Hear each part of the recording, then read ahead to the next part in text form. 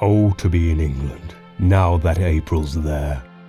And whoever wakes in England sees, some morning, unaware, that the lowest boughs and the brushwood sheath round the elm-tree bole are in tiny leaf, while the chaffinch sings on the orchard bough in England, now. And after April, when May follows, and the whitethroat builds, and all the swallows, hark, where my blossomed pear-tree in the hedge leans to the field and scatters on the clover blossoms and dewdrops at the bent spray's edge.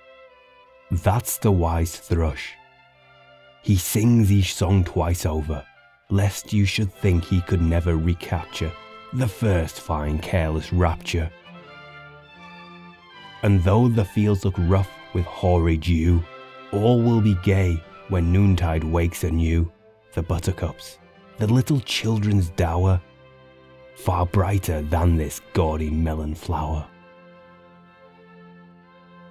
Home Thoughts from Abroad, written by Robert Browning, narrated by Jordan Harling.